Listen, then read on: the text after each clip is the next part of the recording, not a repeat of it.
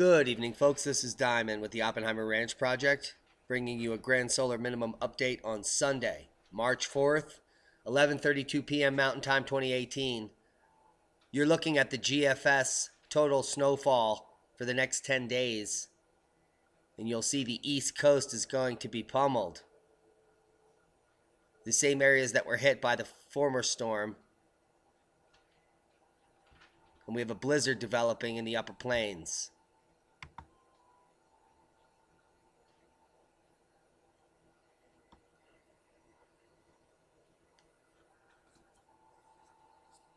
Winter Storm Quinn will bring blizzard conditions to the northern plains and spread heavy snow into the upper Midwest.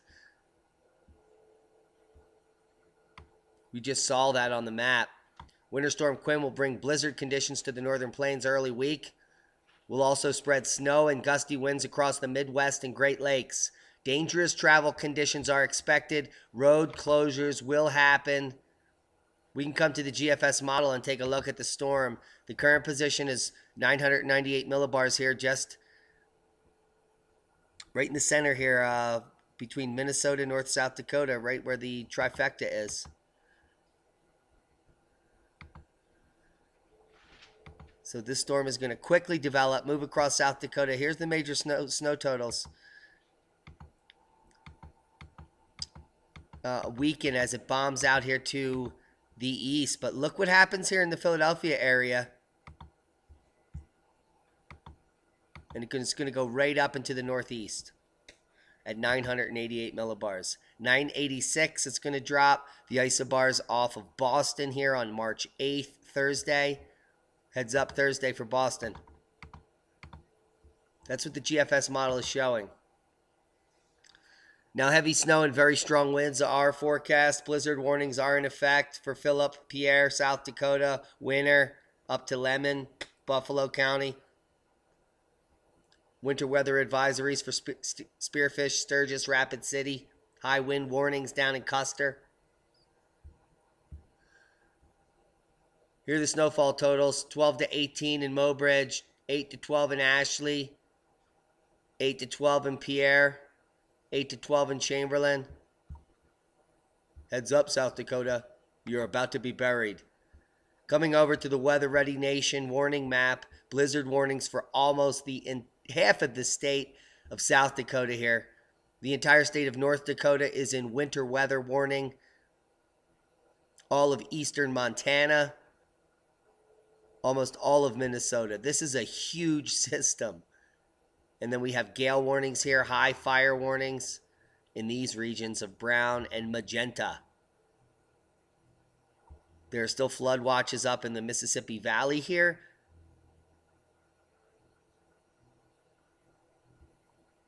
I'll leave you links to all of this information as usual. Now, Winter Storm Riley, the aftermath. This is coming from Pennsylvania. Give you a little taste of what happened as this storm bombed through the Poconos. Dresher Township, Wayne County. Baba buried. I remember the Pocono storms.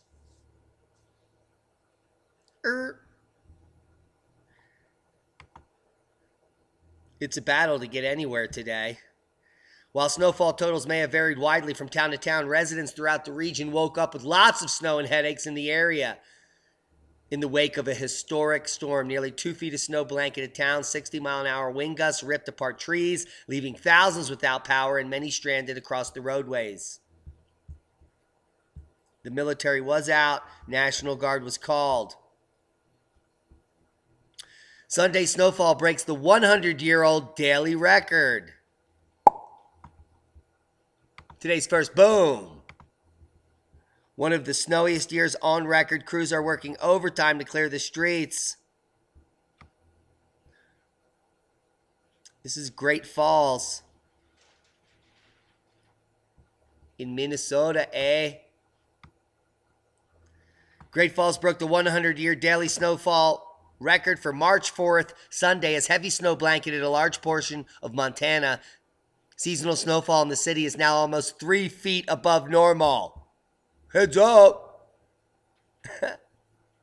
This is the important part here, folks. So you should be massaging this area.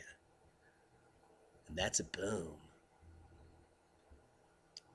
As of 5 p.m., 5.1 inches of snow had fallen Sunday in the city, breaking the former daily record of 4 set back in 1918, bringing us back to the centennial minimum.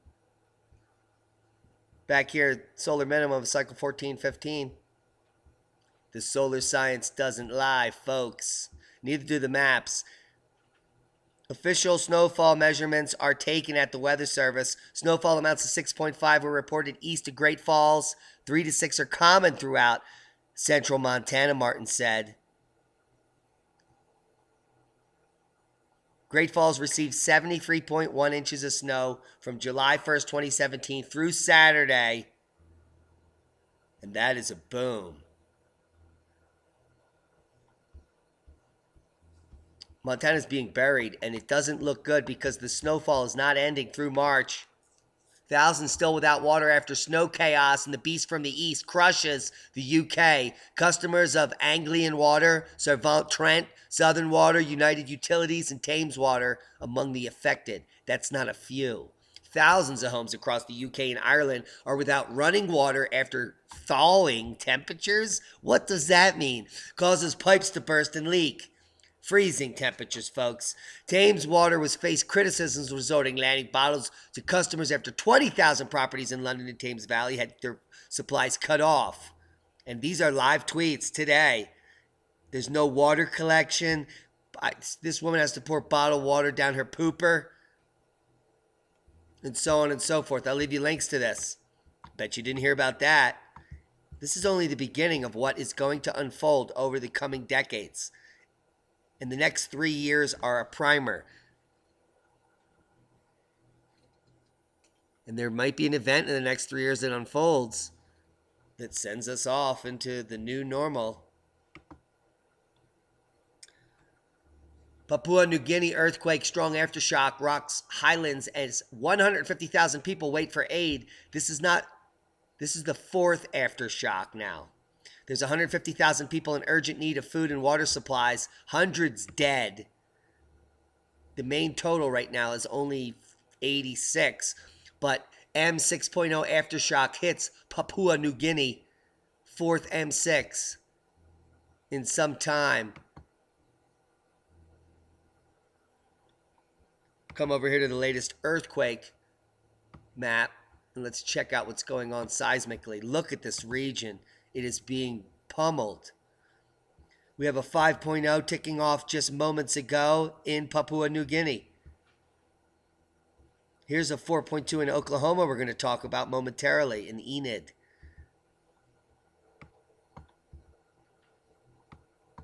But look at the aftershocks stacking up right near the volcano that we reported on. Bosavi. Right here just to the south. But these are kicking off major events, killing more people. The magnitude 6.0 aftershock hit Southern Highlands province of Papua New Guinea at 1956 UTC on March 4th. The fourth M6 plus earthquake to hit the region after the M7.5 main shock on February 25th. Officials report received the March 3 mention at least 156 dead so far. This is the region of the aftershocks we just showed you on the USGS map. There it is. 4.2 earthquake shakes Oklahoma. One of our viewers is right from the Enid area, giving us a heads up right when it happened. The shaking, which started at 5:17 p.m., was the result of a 4.2 earthquake centered near Enid, and because the humans that inject toxic waste into the subsurface here should all be imprisoned.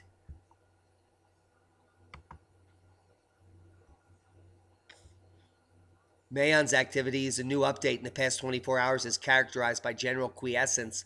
There are gravity-driven lava flows and degassing from the summit crater. Two events between 12:42 p.m. and 3:23 p.m. lasted 3 to 4 minutes, generating ash plumes that rose 250 meters above the crater before drifting southwest. At night, lava flows are observed to continue moving downslope, within 3.3 kilometers, 4.5 kilometers, and 1.9 kilometers from the crater in the Mi-Isi Boga and the Basu gullies, respectively. A total of 44 volcanic earthquakes and 53 rockfall events have been recorded. Sulfur dioxide emissions are measured on average of 1,403 tons per day going out into the atmosphere. Deflation of the lower slopes began on the 2nd of February, is still being recorded by the tiltometers. Nonetheless, overall electronic tilt and the continuous GPS data indicate that the edifice is still swollen or inflated relative to the November-October, consistent with the campaign. So, this volcano is still set to blow. Volcanic update worldwide. Reventador, volcanic ash, continuous discrete emission. We also have Fuego, Popo, Tucono, Mayon, Sabancaya, and others. I'll leave you links to this if you want to peruse the list. Guys, before we close the video, I want to talk about the prediction from the CMIP6 for the deep minimum that we're going into here, the eddy minimum, and the cosmic ray increase prediction. You're looking at the cosmic ray prediction coming from CMIP6. Here we are currently, 2018, at the solar minimum between 24 and 25. And you can see where we're headed. And this causes increased flooding of biblical proportions, cloud nucleation, and climatic changes the likes of which humanity has never seen.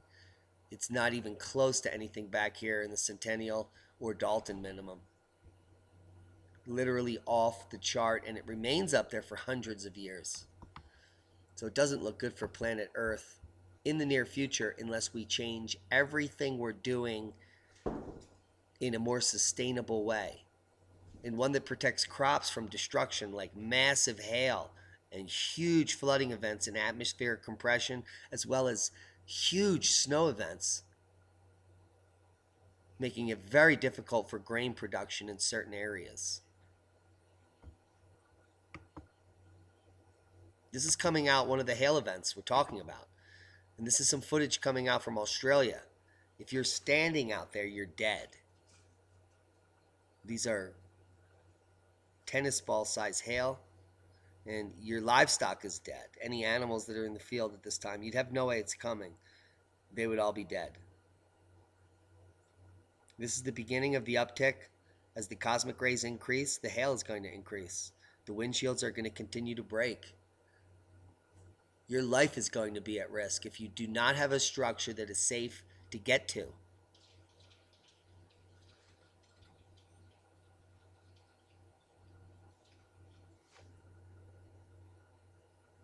The historical record confirms 18-centimeter hail in London causing the food riots in 1801.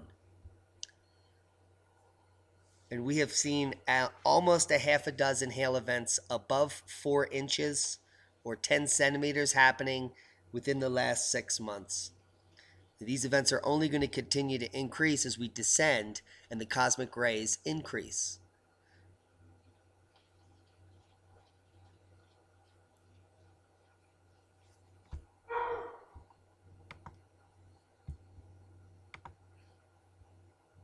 Guys, our ad account has been flagged for policy violations. We're also blocked from sharing in groups. So if you can get the word out, share in your groups. All of the videos we'll be posting over the next 5 days. The powers that be do not want this information to get out, and they're blocking us from sharing in groups that we do not currently manage. Now, fortunately, we manage a ton of groups. And our YouTube account is currently monetized. And that's because we really don't make anything up. We're actually reporting on the news. But we do manage a multiplicity of groups. So we'll still be able to share in these 15 locations if need be. And that's a heads up. Guys, I hope you got something out of the video. There's a seismic uptick, as predicted, because of the slowing rotation of the Earth, and as well as the uptick in cosmic rays.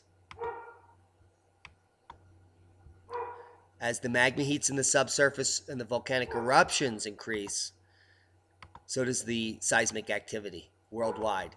And we're going to be watching the Indonesia area. It is really rumbling here. And that's a heads up. Don't forget about our radio show every Wednesday night on Revolution Radio, Studio A. You can find it at freedomslips.com. It's 10 p.m. to 12 midnight Eastern Standard, 7 p.m. to 9 p.m. Pacific Time. We're going to have PhD Anita Bailey, the author of Cold Times, for the entire month of March, talking about preparedness so you can survive and thrive in the coming times. Be safe, everybody.